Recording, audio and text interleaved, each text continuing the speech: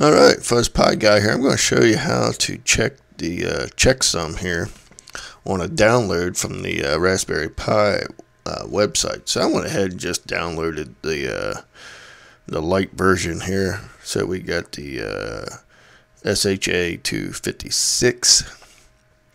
Now I'm using a Windows machine here, and you could do it the Windows way if you feel. But I have the Ubuntu app installed here on my Windows 10 machine. So all you really need to do is if you want to download this, you just get it from the store, the Windows store. Then you just do a CD mount, and it gets you into your Windows side of the machine.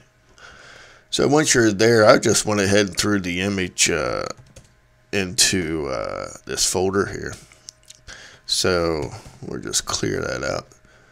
So what we're going to do is we're going to check the checksum with the zip file. So we're just going to type in open SSL space SHA-256 space, and we could just do 20 to autofill this in. Then we want to check the zip. So once you have it like that, in whatever version of software you have here, then we're just going to hit the enter button and let it do its thing here. So as you can see, A50237 and so forth. So if we pull up our website here, as you can see, it's starting to match to verify that it was a good download. So pretty simple. I like this Ubuntu app. You may want to install it.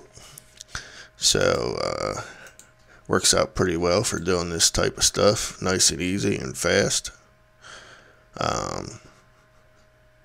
In order to get the number to match the website, you want to do a 256, because if you do like a 1,